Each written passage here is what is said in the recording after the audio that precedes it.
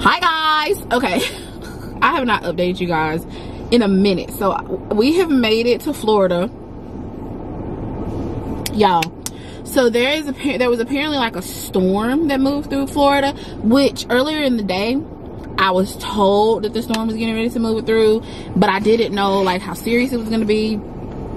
So right when I was getting ready to head to the airport, I got a notification on my phone saying that the flight was delayed. So our flight originally was supposed to leave at 7. It had been pushed back to 9. Well, it was supposed to leave at 7:30. It got pushed back to 9. And then I got like a notification saying it's like pay attention or whatever. And I was like, oh my God, I really don't feel like flying that late. But I checked like because I was like, you know what, I'll just get another flight because I don't have time. So I checked. This was a dumb thought because like obviously literally every outgoing flight to Florida was delayed because of the storm. Like every airline, everything, right? So then I got a notification. I was like, well, I'm gonna just go ahead and go to the airport because you just never know what's gonna happen. So I waited a little bit and then I went to the airport, and I got another notification that the flight was delayed until like 10:46 and wouldn't be getting in until after 1 a.m. obviously because of the time change. And then it just kept getting pushed back, and I had the hardest time parking because literally everybody was like every parking garage was full in New Orleans. It was just a mess, right? So then the flight started getting pushed back. Like it was no longer at 10, it was like leaving at 9:50, right? And I was like, oh my God, I'm still in the freaking parking garage and it's almost 8 o'clock. I knew the TSA was gonna take for freaking ever. But we got through, and by the time we got through TSA, it was like 30 minutes before we were boarding, and we boarded on time, and the flight was so smooth. But I didn't get in until 12:40 a.m. and then I stayed up. I ate some sushi in the middle of the night because I was like, I'm so hungry. I hadn't eaten all day. I don't know why I'm telling y'all this. And then I didn't go to bed until 4, and then I got up early and went to the freaking beach and forgot to do any footage. So I got my nails off because I know I just in this vlog did my nails, but I have suddenly got obsessed with seashells. So I have a really obsessive personality, and when I get interested in something, I have to like learn everything about it, and I become really obsessed with it, even if it's just for a short period of time. And this morning I found the most beautiful seashell, and then I realized there were people that do something called shelling and like collect shells, and some of them are like rare. And so I was like, I'm getting those nails off. So I just left the spa, and I got a quick bite from freaking Taco Bell because I want to go back to the beach. You guys can see my skin already has that freaking luster. I don't know why I'm saying freaking so much. It already has this luster that I get when I've been on the beach. But I got my nails cut off and got just a regular gel manicure of pink so that I can go find me some more shells. Ooh, I don't know, it's already, but just so I can go ahead and find me some shells. So tomorrow we're going to St. Augustine for another beach, but tonight I'm going to Cocoa Beach. So I'll show you guys that, and like if I find any seashells. Alright, so this is actually Cocoa Beach. The sound of the waves was so nice, so I just want to give you guys a second to listen to it and kind of just have a little beach time.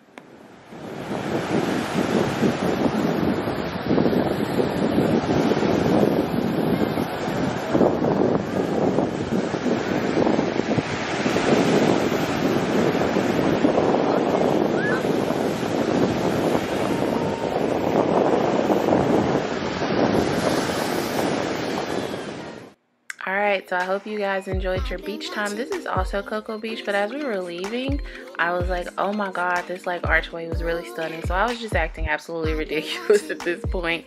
But we are about to go to St. Augustine, so I have this random clip here because I wanted to show you guys the tour that we took and just give you a little time to hear a little bit about St. Augustine. We were on this thing for like 3 hours, but I just gave a little bit of a clip, and I really liked our like tour guide who was talking to us because he was saying everything that was in my head. Like, he was so blunt. So I'll just give you a minute to listen about St. Augustine. Secondly, it can get stupid hot here in Florida. These narrow corridors actually help to funnel the breezes off the Atlantic into the interiors of the ancient city to naturally cool it down. So they call the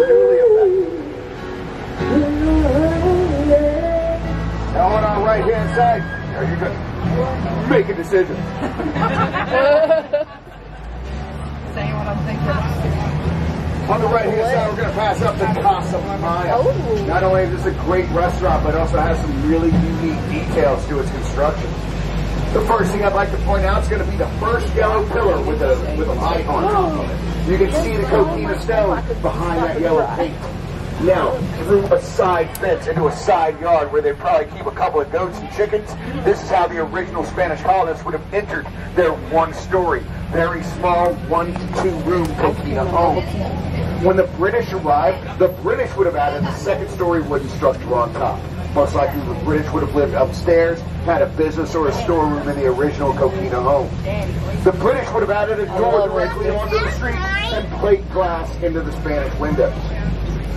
The Spanish windows, on the other hand, look more like what we find on the right and the left. Holes cut into a coquina wall with a cheesecloth screen placed in that hole. When the British lose the Revolutionary War, all the British that were here went to the Bahamas. Good for them. But they left those poor Menorcan people stranded on that New Smyrna plantation.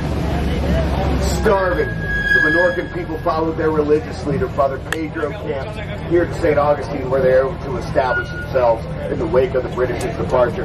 Now, this is Spanish Street right here, okay? Down on this side of the street, kind of by where the Floridian restaurant is, my friend, he's got a place called the Odd Macabre. And what they do is scavenger hunts around the I was really hungry and we were really tired because we had been on that thing for so long. So I just want to show you how utterly ridiculous I can be when I'm hungry. We were literally just eating random barbecue. It's freaking nasty. I gotta eat all that.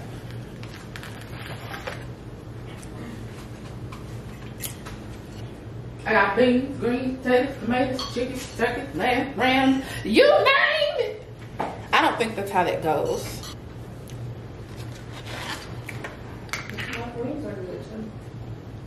Oh, she'll get it. Why are you over there? Making my plate. Oh. Making, huh? Can you over there? Can you bring it in?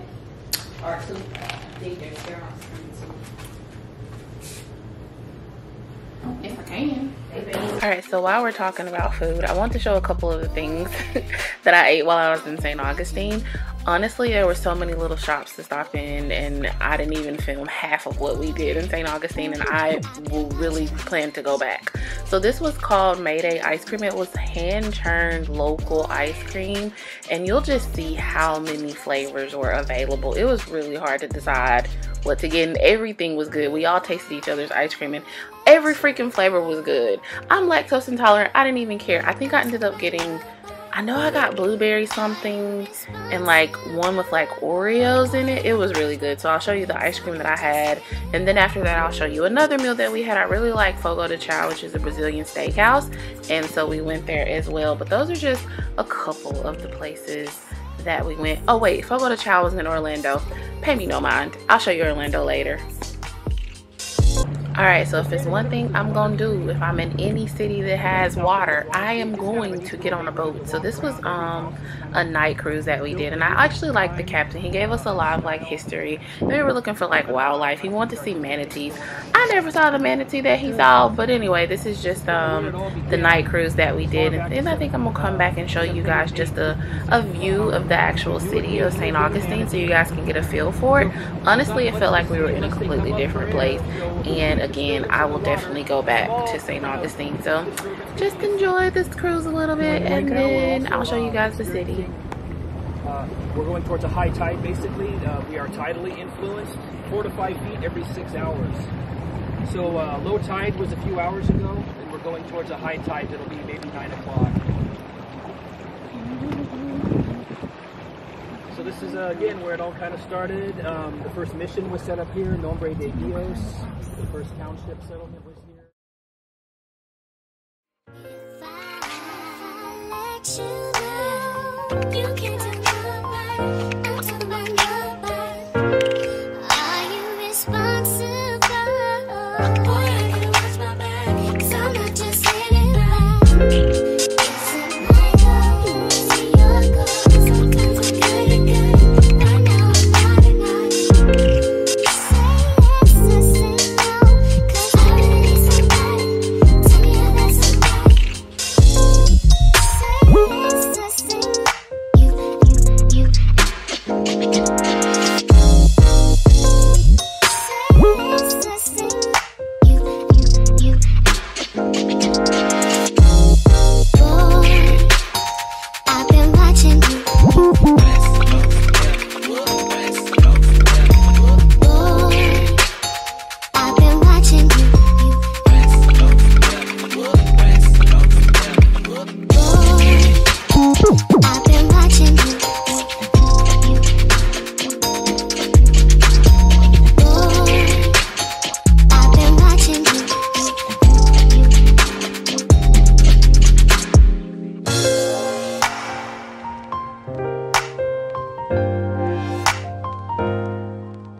Alright guys, so about 20 minutes outside of St. Augustine is a beach called Matanzas Beach, and it was actually a location of a massacre, and I don't want to talk about that, but it's stunning. So this is a clip of it. The next morning we got up and went to it for sunrise, and absolutely no regrets. It was beautiful. No one was there. Also, the bridge crossing back into St. Augustine was really important for a lot of people to see.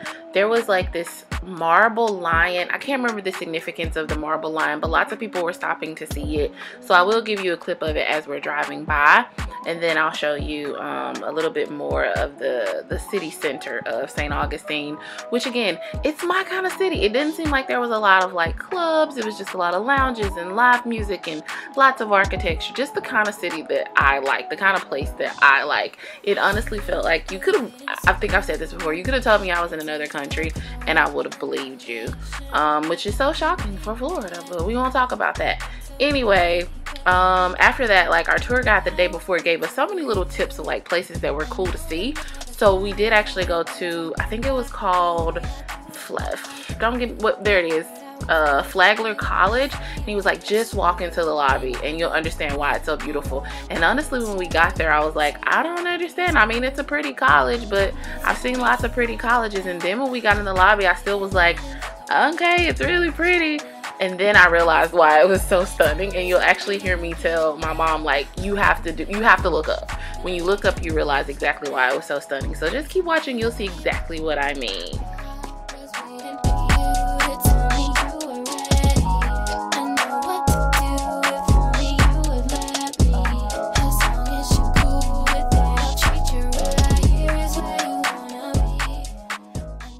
Look up. Look up. Mama. Look up. Mama. Look up.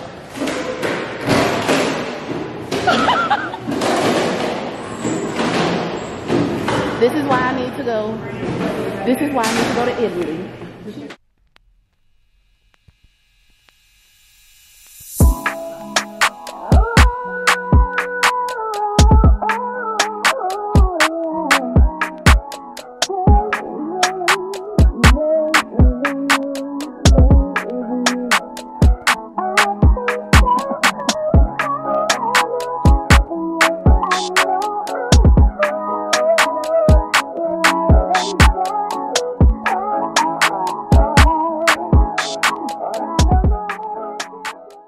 Alright, so as we were walking and exploring St. Augustine, I fell in love with how big the pothos were. Like, that's a golden pothos in that tree.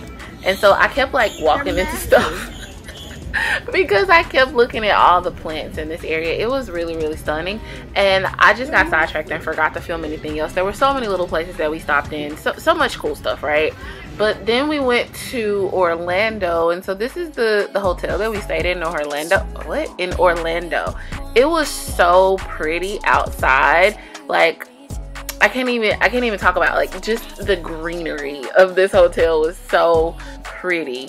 But as we were outside, so we were sitting on the balcony eating dinner, and they announced that it was karaoke night, and this girl got up and said that she was gonna sing Whitney, and I was hating outside the club, honestly, because I was like, nobody can sing Whitney, and she got up and sang Whitney. Like, she did a really good job. So I'm gonna show you the clip of her singing Whitney, and then I'm gonna show you what else we did in Orlando. She said she's gonna sing Whitney.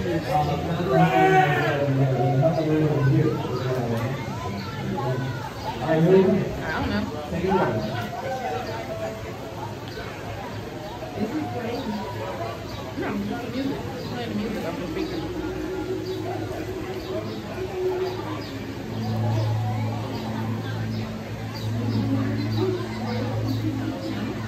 You got a lot of vibrato.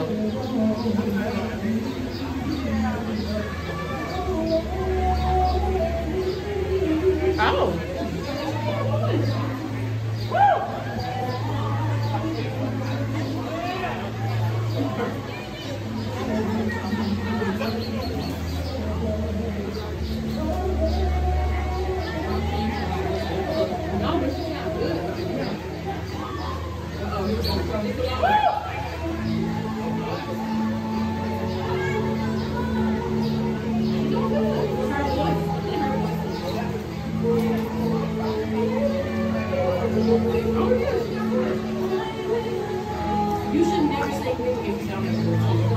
For your bear Ross.